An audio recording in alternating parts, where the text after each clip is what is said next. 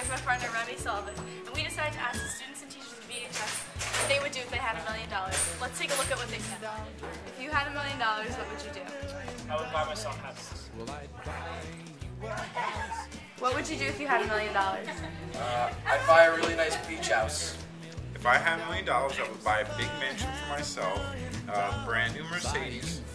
I would pay off all the debts my family has. I would buy a car for my sister, pay for my nephew's education, and then donate to the rest. I'd put you on a deserted island forever. If you had $1 million, what would you do? Okay, I'd put money towards college, so that would be the 4 years to spend, and then I'd have leftover money. Probably I would travel the world. Now I would buy my parents a new house. Oh yeah, true. If there's leftovers, me and my parents, they're not that important, but yeah, that was terrible. The first thing I would do would be to buy a house for my family and pay off the mortgage. And then with the extra money, I would probably do a little vacation.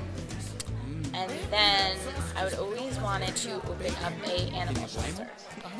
So I would use that money maybe to start. She's the person that puts it in the bank. I'd probably throw a party. Donate it all. Travel outside the country because I've never been to a foreign country before. Where's the first place you'd go? Italy. Second. Paris. I would buy my own island and live there. I would move out to Hawaii, buy my own island, buy a bunch of cars, stock up my island with cars, and a big house. Okay, if I had $1 million, I would pay off my mortgage, and then I would buy my children houses. What would you do?